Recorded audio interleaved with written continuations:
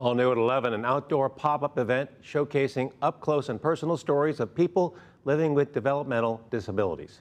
The Georgia Storytelling Roadshow features the film Treasure Maps during the free event at Old Roberts Dairy Farm this evening.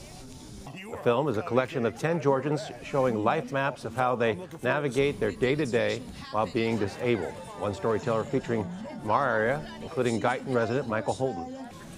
These stories, they are treasures, that's why we're calling it Treasure Maps. So we tend to talk about stories as being marginalized, but we only think of that if we see ourselves at the center.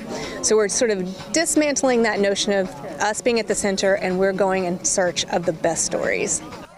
The event also speaking out for members of the disabled community to gain access to Medicaid waivers. Organizers say the vital funding supports the lives of people with developmental disabilities so they can live independently. Our very own Frank Solkowski served as co-host for the event.